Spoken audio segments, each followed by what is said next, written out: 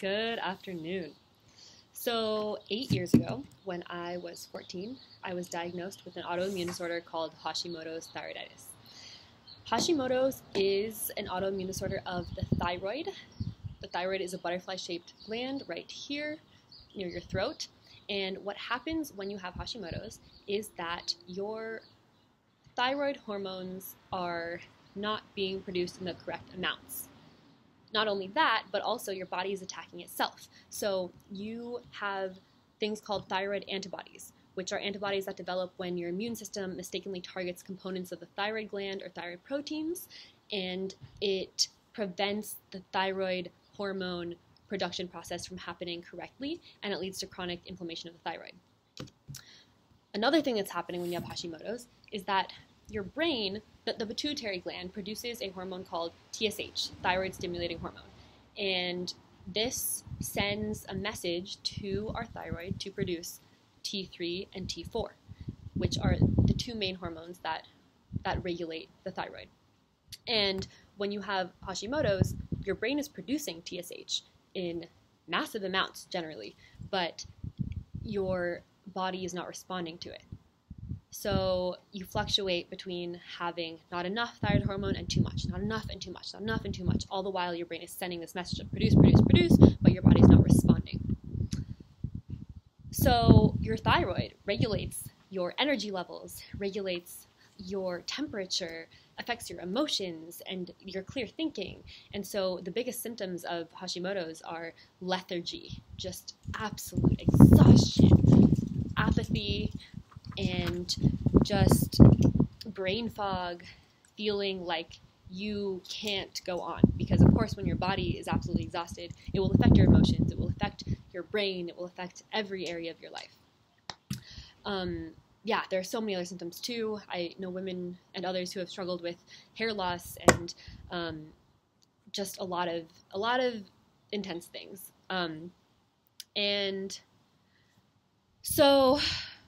Okay, I saw a doctor when I was diagnosed and was told that I would have to be on a hormone replacement pill for the rest of my life.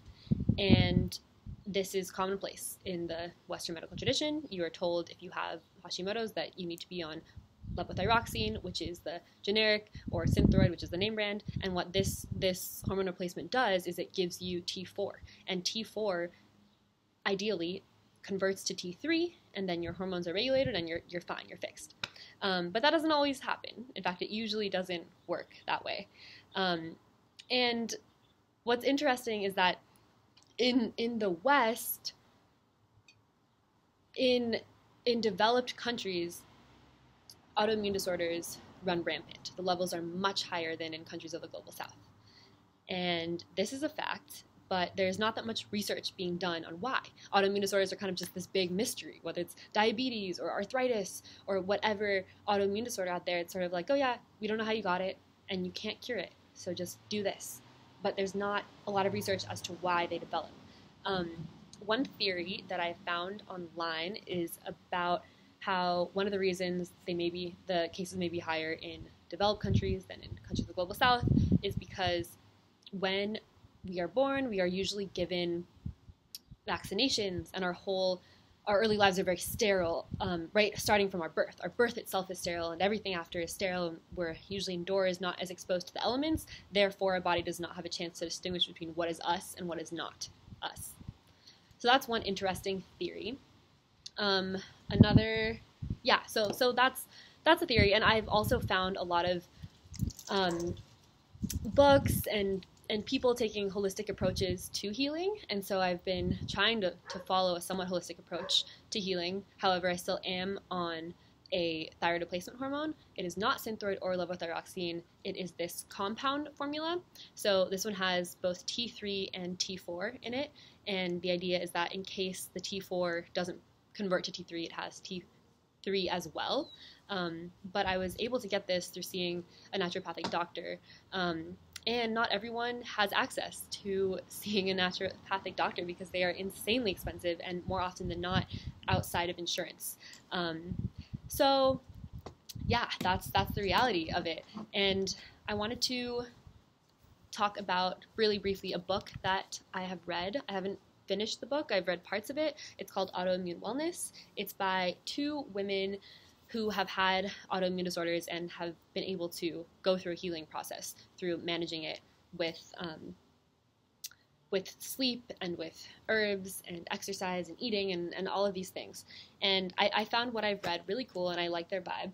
But I will say that what I have found in almost all of the research I've done on Hashimoto's and doctors that I've seen who are trying to take a holistic approach, it's all about what you put in your body and never about what you're putting out. And what I mean by that is there's a focus on what you eat and the supplements you're taking. And I agree that this is essential to healing. However, as someone who has struggled with an eating disorder, it's daunting to think that the only way to heal Hashimoto's is through a really restrictive diet where you cut out a lot of things and bring in other things and that's the only path to healing. It's daunting to think that. What I have found is that there's also a connection between our throat chakra, which is right here, and Hashimoto's thyroiditis. So in the system of chakras, there are 8 throughout our body. And the 5th chakra is Vishuddha, and it is your throat chakra, and the color is blue.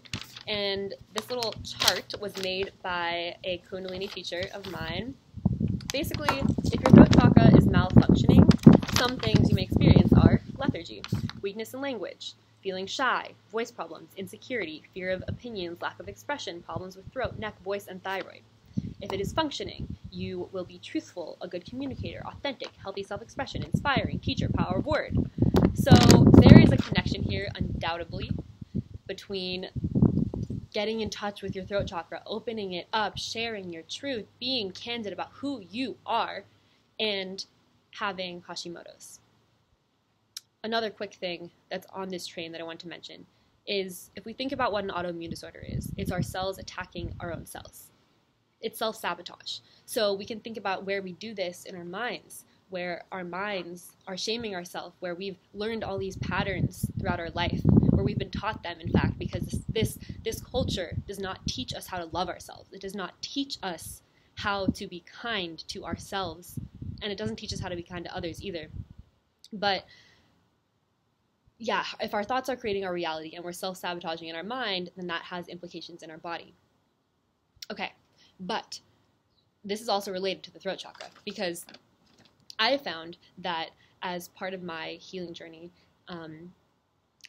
in learning to manage Hashimoto's, sharing my truth gives me energy. When I am able to speak from my gut and bring it forward and be honest about who I am and what I'm feeling and the things that I am sensing, then I am energized. And if one of the biggest symptoms of Hashimoto's is this apathy, this exhaustion, complete fatigue, and sharing truth energizes me, then there must be a connection here.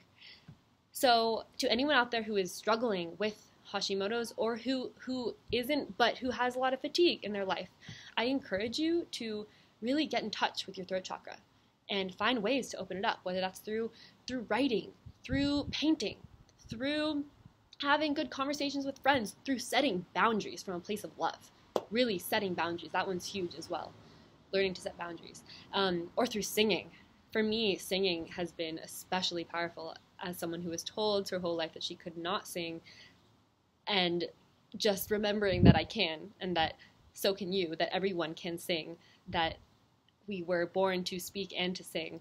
So yeah, that's been a big part of my process, and I just wanted to share where I was at in my journey, and that, yeah, I'll update in the future about how this process is going for me, but I really encourage anyone and everyone to speak their truth, because that is what we need to heal and what more of this world needs to heal.